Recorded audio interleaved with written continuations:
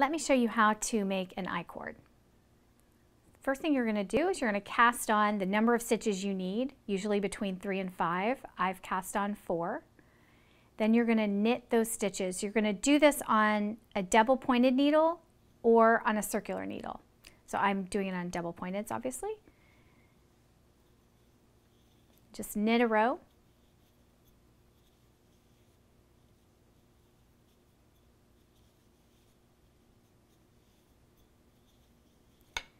When you get to the end of the row, you're going to slide the stitches to the other end of the double pointed needle. So your working yarn is on the left-hand side. You're then going to start knitting that row again, and you're going to, using the working yarn, you're going to just start knitting and you're going to pull it tight. Knit that row.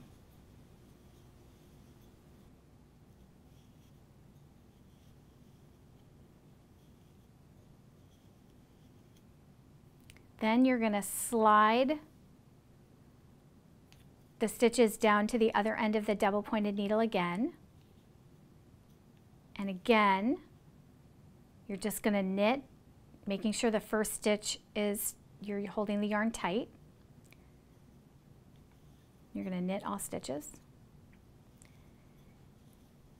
And you're going to keep repeating this process, sliding the stitches to the other end and knitting the stitches until the I-cord is as long as you need it to be.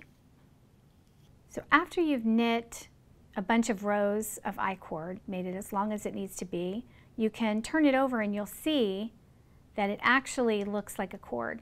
So it's not flat knitting anymore. You can see at the top that there's flat stitches,